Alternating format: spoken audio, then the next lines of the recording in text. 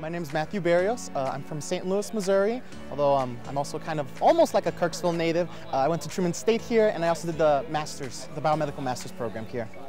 It's a privilege and an honor to practice medicine, and having that recognized by other individuals at the ATS community, there's nothing like it in the world.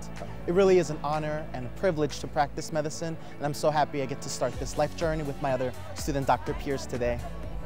I really feel like in small towns, you really get to know the patients. A lot of osteopathic medicine incorporates sort of like, of course you have the mind, body, and spirit, but I sense a lot more camaraderie and more connection in small towns. You have that family, in a sense, whether it is your biological family or your found family.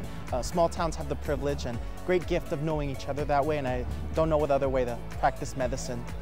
One of my lifelong dreams to be a psychiatrist, and so I'm very much looking forward to building those close connections with people, having those intimate and very serious conversations with people, because physician is a leader in health, and so I'm looking forward to leading and helping others find wellness.